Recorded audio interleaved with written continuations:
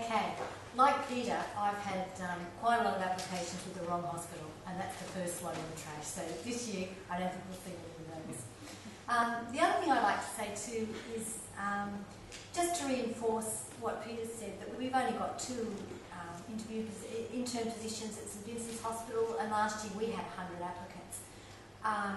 It's very difficult for us to even cull because, as Peter said too, there's very little difference in what people have done at this stage of their career. And I suppose it's very hard if you don't get an interview or you don't get the job, and people are very disappointed. But I think it's also very important to realise that there's lots and lots of other opportunities later. I think sometimes people think, oh, I'm never going to go to that hospital again, I'm never going to try for another job, they rejected me once. Well, I think that is not something that you should think at all. I personally have suffered a lot of rejection before I got my job in a hospital. I've come from a community pharmacy background. I decided after a period of time that I would like to work in hospital. I went to the big prestigious hospitals because it was a long time ago, but the jobs were scarce in those days, and I got a number of rejections. But I went to St Vincent's, and the director of pharmacy there said to me, well, you need to do this, you need to do this, and you need to just keep applying, and she gave me a lot of hints. And that day I thought, okay, I'll do that, and I'd like a more position one day. And after all my rejections, I did get a position one day, and I'm still there many, many years later. So, you know, if at first you don't succeed, always keep trying. There's a few things that when we get down to the interview, I think it's important for you to know. What we've said is that it's very difficult for us to determine from CVs what's the difference between the different candidates. So at the interview, we want to learn something about you. We want to know what makes you tick. We want to know whether you're a good fit for our department. And that's a really important thing for you to be able to get across. And there's some things that I think you need to be aware of to try and help that to happen. First of all, we see so many really nervous people, particularly if you do your interviews before all the other hospitals. You get a line of people who haven't done an interview before. And that's very hard. So I think when you go for your first interview particularly, you need to just relax, take a few deep breaths and think, okay, this is my opportunity to let them know about me. You've already done really well to even get to that stage. We want to know more about you, and we think you're pretty good if you've got that far. Sometimes the interviewers might be interviewing all day, and they might, have rolled off the same questions for a long time. If they're not really clear about a question, and you don't really get what they mean, ask them by all means. You can ask them quite politely, and you can say, look, I'm really not sure what you meant by this question. Would you be able to rephrase it? Or I'm not sure whether you meant either this or this. Would you be able to let me know? That's important. If some question really throws you, and sometimes if you are nervous, a question can really throw you and it just means that you can go to pieces. It's important then that you just take that breath, take a moment. And if I was interviewing, I wouldn't mind if you said, look, I just don't feel comfortable with answering that question at the moment, or I just would like a little bit longer to think about that question. Can we come back to it and, and go through the other questions first? I don't mind if people ask that to me, and people have at different times. The other thing too is it's good to be succinct when you're answering questions, but thoughtful. Again, people feel under pressure to answer straight away. It takes thinking time if you're going to think of situations or times when you've acted in a particular way that you want to tell us about.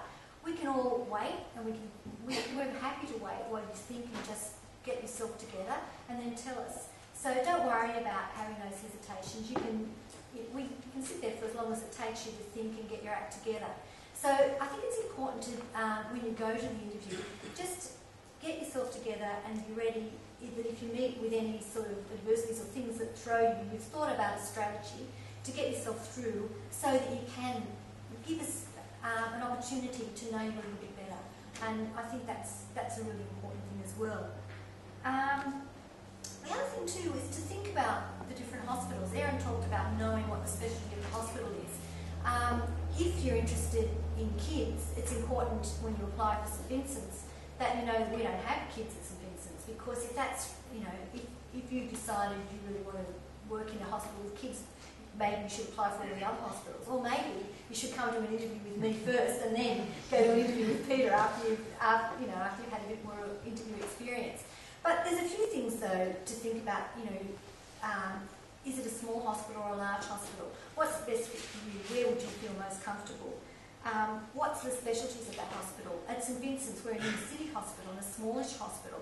But some people may not feel comfortable with the patient mix we have. We have a lot of HIV/AIDS patients, we have a lot of mental health patients, there's drug and alcohol problems in that area of the city. Some people might find that they would rather work somewhere else. That's fine, but it's good for you if you're thinking about where you want to work out what sort of hospital you're comfortable in working at, because we don't want you to have a miserable life because you really don't feel comfortable working in that sort of situation. What else would I like to say?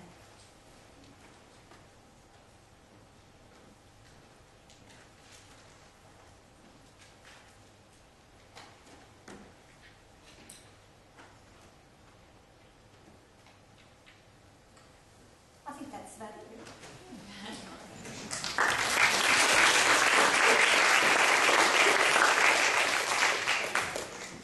Thanks, Terry and Peter. So next we're going to have Natalie come and speak to us. She's a pharmacist at Westmead Children's Hospital, and she's just going to have a quick word about SHPA.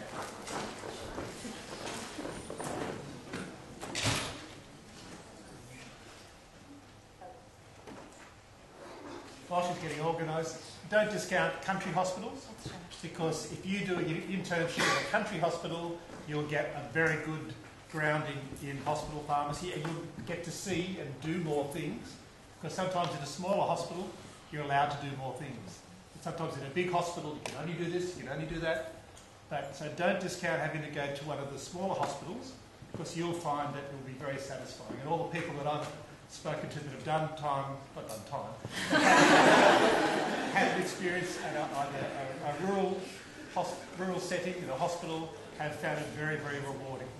So don't discount any of the rural placements. I would agree with that. I think I worked in a small hospital to start off with, and I found that really useful because you do get those sort of opportunities.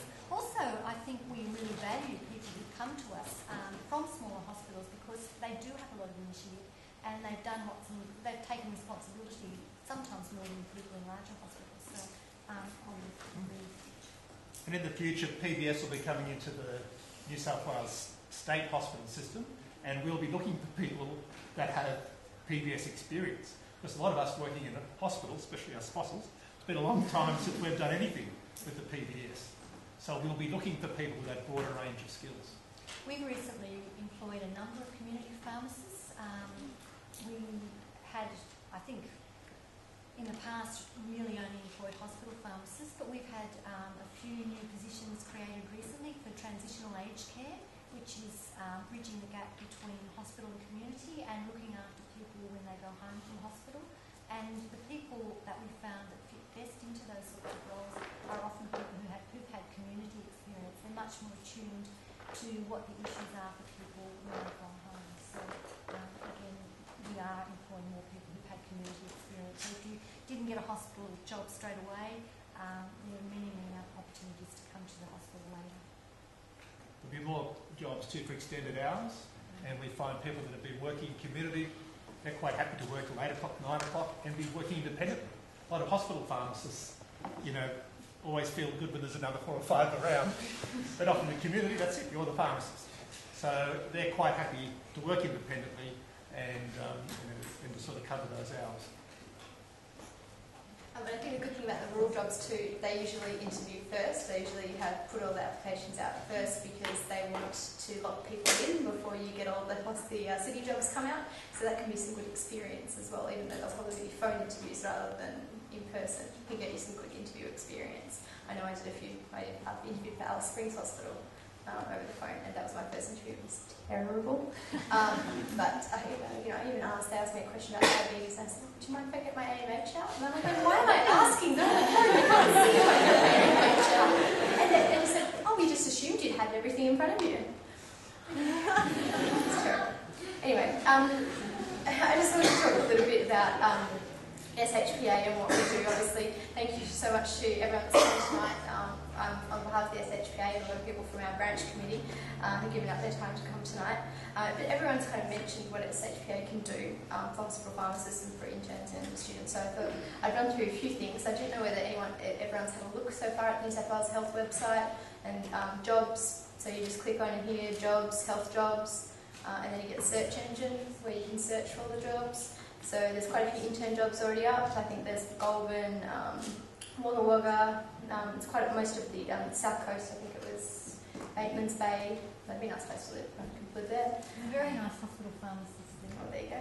That's a good recommendation. And Hunter New England as well. So John Hunter, who if you are into peds, have a big peds unit there. So, you know, have a look around there. You click on there, follow the links. Any fool can do it. There are links to the online applications and everything, but that is how you go about it. And sometimes it depends what keyword they put in. Put in pharmacist, put in pharmacy, put in a few different things. Make sure you find all the jobs on there, because sometimes they can be a little bit more challenging to find. So just have a fiddle around with it. Just everyone always asks about wages, so I thought I'd be blunt with you. These are the award wages. Hospital on the left and community on the right, just so you know. Hopefully, I know that there are, but there aren't. You know, interns, you will get paid award wages in community more often than not. I really hope there aren't too many pharmacists that are getting paid award wages, but I know there are. So, you know, that's the differences at the moment. And this is the new Pharmacy Community Award that came out last year, and this hospital one is being renegotiated at the moment, so that's only going to go up. But these are all publicly available on New South Wales Health website and on the Fair Work Australia website too, so if you want to look them up. Yes, shocking, I know. When I was sitting in your position, it was the hospital pharmacist coming up here and saying, oh look, you do it more for the love, the money is not that good, you know. Intern you get really good, well paid, and then in community you're getting $45 an hour. That award wage, even as a pharmacist manager, is $25 an hour.